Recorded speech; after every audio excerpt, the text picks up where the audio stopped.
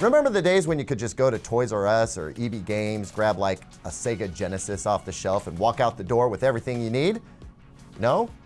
Okay, I dated myself. Look, my point is that today's next-gen gaming consoles are pretty advanced, and there's gobs of accessories and upgrades available too, which is cool, but that also means getting the setup you want can take a bit of work. That's assuming you can even get the console. I guess scalping hasn't changed that much. Welcome back, everyone. I'm Caleb Dennison, and thanks to this awesome job I've got, I'm lucky to have a PS5 here and a bunch of stuff to go with it. So I'm gonna run you through a host of ideas on how to get yourself going with the best PS5 experience possible. Or, you know, at least everything in place until that PS5 finally shows up. Can we just have plenty of consoles already? It's been like a year now, right? Get it together. Sorry. The PS5 I have here belongs to the company. It's not mine, and I'm still waiting to get one too. Speaking of, are you rocking a PS5 at home? And what does your setup look like? Or are you suffering at the hands of bots like me? Tell me about it down in the comments. Oh, and if you like this video, consider clicking like and subscribing because there's lots more where this came from. Okay, this is gonna be fun. Let's do it.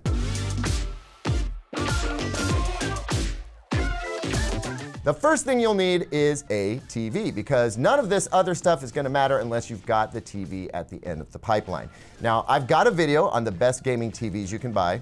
Oh look, there's a link. So feel free to go check that out, but then come back here for the good stuff. I do want to mention that lots of TVs are good for gaming with the PS5. I'd encourage you to look for a TV that has HDMI 2.1 inputs. That's the easiest way to determine if a TV has the capability to do all the things the PS5 can do, like 4K 120 Hz gaming, HDR, super low input lag, etc. It's not absolutely necessary. You can game on any TV with any HDMI input, but the best TVs for the PS5 unlock a bunch of goodies. Next, I want to talk about HDMI cables. Yes, the PS5 does come with an ultra high-speed HDMI cable in the box, and it will do just fine. But it isn't an especially long HDMI cable, so if you think you'll want something other than what comes in the box, here's what I suggest. Find yourself an ultra high-speed HDMI cable. Sometimes the cable will be marketed as being 8K compliant. Other times it may be marketed specifically for the PS5 or Xbox Series X. Sometimes it may be HDMI certified to be 2.1 compliant. With a high bandwidth cable like this, you'll be sure to get 4K 120 Hz gaming along with other features like Dolby Atmos and HDR when they're supported. Now this HDMI cable made by Stouchy, I think that's how you pronounce it, is an affordable option that ticks off the most important boxes for use with your PS5. So if you want a no-brainer option, there you go. But you also now know what to look for yourself. Make sure you get a cable that's as long or a bit longer than you think you'll need so you can change your arrangement down the road if you want. Speaking of getting the most out of your PS5, you know it's a pretty sweet media hub, right? Today's smart TVs have all the streaming apps built in, sure, but going back to the aughts, yes, I said aughts, the PlayStation remains one of the best media hubs you can get. The PlayStation 5, especially the one with the 4K Blu-ray drive, is no exception. You've got 4K Blu-ray capability with the disc drive version, and you also get quick and easy access to all of the streaming channels you want, thanks to Sony providing separate tabs for watching content and playing games. And the best way to control all that media is the official PlayStation Media Remote. Since it's made to work with the PS5, you can power on the console and control everything you could with the game controller, but it's designed to be more like a conventional TV remote. It has a built-in IR transmitter, which means you can control your TV's volume and such, and you can use your voice to search for whatever you want to watch on your PS5. Also, like your smart TV remote, it's got handy shortcuts for channels like Disney Plus and YouTube.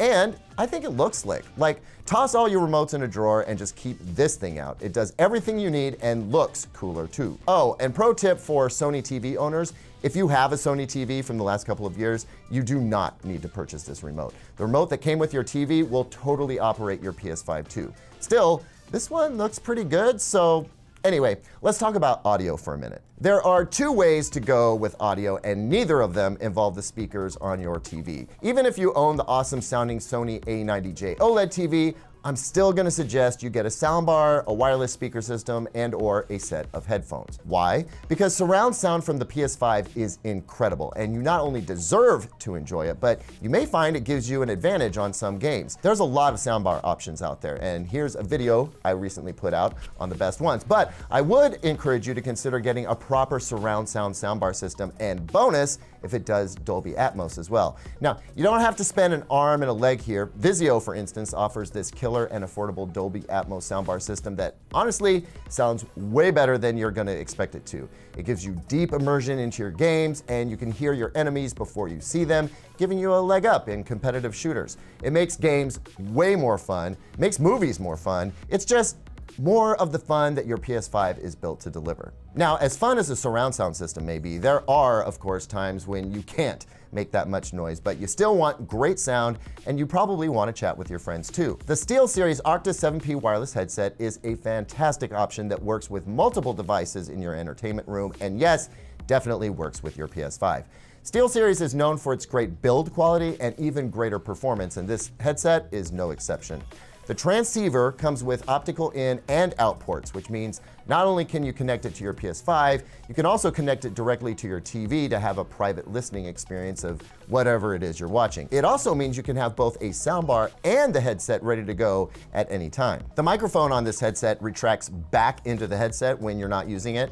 And probably my favorite feature of all is the fact that SteelSeries provides 2 separate batteries in the box.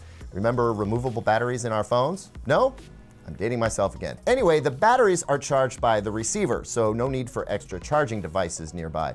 You pop one in to use while the other charges, so it's ready to go when the one in your headset dies. And of course, the sound, which is kind of an important part, is also fantastic. These are a great option at a great price. Now, we didn't pick the Sony official PS5 headset because even though it's meant to work specifically for the PS5, we wanted to give you some options for other audio listening. If, however, you're looking to buy an extra controller, yeah, we gotta go with the official PS5 DualSense controller. We went with the Cosmic Red here, but there's also black, white, and several other colors you can choose from.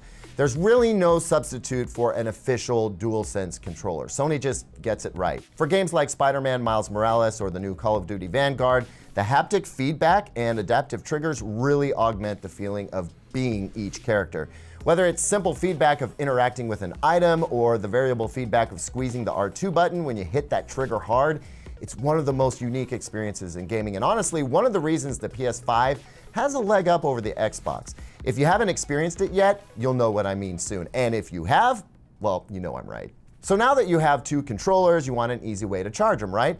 I don't know about you, but I feel like having a USB-C cable dangling from the console all the time is not a good look. But don't worry, I got you. This NexiGo charging dock for PS5 controllers comes in a few colors, even the same Cosmic Red that we chose for our second controller. You can plug it into any USB port on a surge protector or even the back of your TV, but if you use the included power adapter, you'll get fast charging for 2 controllers at the same time. You'll get a full charge in a couple of hours, so just hang it up when you're not playing and you'll always come back to a controller that's ready for another marathon gaming sesh. I think it's pretty sleek too. It's got these accent lights that match the DualSense controller, so when it's blinking orange, it's charging, and when it's done, it just turns off.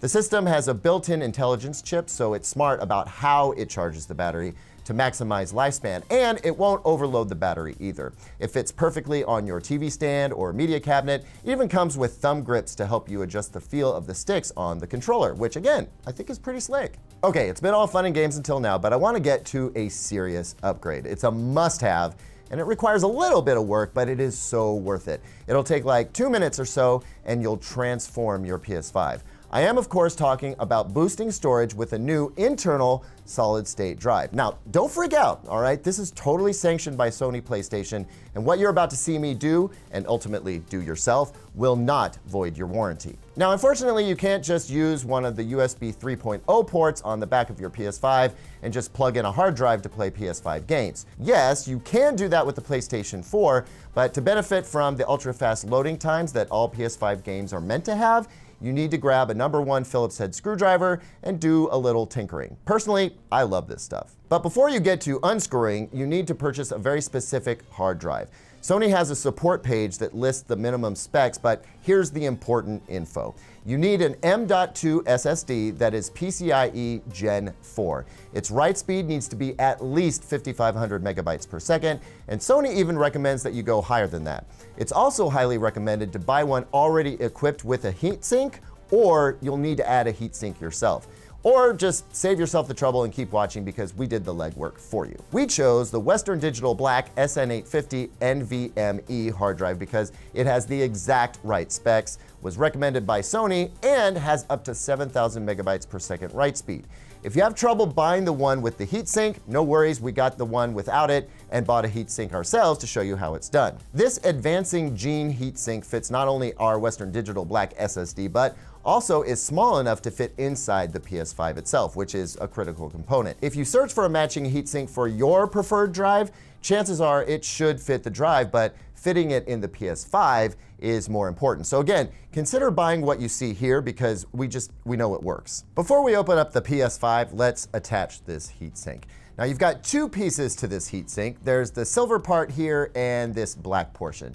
And the kit comes with two pieces of double-sided thermal tape. What we're gonna do here is make a little SSD sandwich. Now, take the protective plastic off one side of one of the pieces of double-sided thermal tape, then lay it down into the cavity of this silver piece like so. Then go ahead and remove the protective plastic on what's left exposed so it's sticky and ready for our SSD. Now grab your SSD and place it on the sticky tape, but make sure to align it so that the connector end is exposed, as is this portion on the other side where we'll secure the SSD later. See, like this. Okay, take that other piece of thermal tape, pull off the plastic, lay down on the strip so it sticks, pull off this last piece of plastic, and here's the trick with this. Don't try to slide this black piece in. Instead, line it up like so and just snap it in with a little bit of pressure. That's it. Your SSD's heat will now be synced. Okay, let's move on. Now you're gonna wanna have that #1 Phillips screwdriver handy and make sure you have a clean surface on which to place your unplugged PS5. You'll also wanna make sure ahead of time that your PS5 has the latest software update and that you completely turn it off before unplugging it. Now, before we dig into this, Sony also recommends rubbing your fingers on metal to remove any static electricity. What's really going on is that you're grounding yourself. Be grounded, my friends. It's important for your PS5 safety. Now, place the PS5 upside down so that the PS5 logo is facing away from you and the power port is over here on the left. Now we just gotta pop this cover off. It's pretty easy. I just do it like this and then slide it off to the side. Now that that's off, you can see the silver cover for the hard drive right here next to the fan. So now it's time to grab that #1 Phillips screwdriver. See that screw with the button logo? Nice touch, right? Unscrew it, and then take that screw and put it off to the side really carefully, because if it drops into the fan, it's like game over. Now you can see the expansion bay with one screw on the end. You'll want to remove that screw and the spacer. And with our Western Digital hard drive, we're going to need to take that spacer and put it in the space marked 80. Now we can grab our hard drive and align it kind of diagonally with the notch here and gently but firmly push it in. It should slot in pretty easily, and now you can just kind of gently push the drive down and grab that screw that we took out earlier and secure it inside. Then we just put the silver cover back on, reattach the white PS5 cover, you'll hear a click, and we're in business. Now, when you power things back on, the PS5 should automatically start by asking you to format your new M.2 SSD, and now you should have plenty of storage space for the next generation of games. And that's it. I hope you had fun. I know we did. And get ready for a whole bunch more fun with your new PS5 setup. Thanks as always for watching, everyone. Do you have a tricked out PS5 setup at home? Tell us about it down in the comments. Please consider liking and subscribing, and here's 2 other videos I think you'll like.